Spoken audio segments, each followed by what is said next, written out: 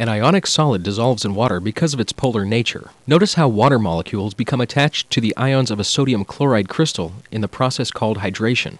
Positively charged sodium ions attract the partial negative charge of the oxygen in water. A similar attraction occurs between negatively charged chloride ions and the hydrogen atoms, which have a partial positive charge. These interactions loosen the attractions between the ions in the crystal, dislodging them from the crystal. Additional water molecules surround the released ions, insulating them from attraction to other ions.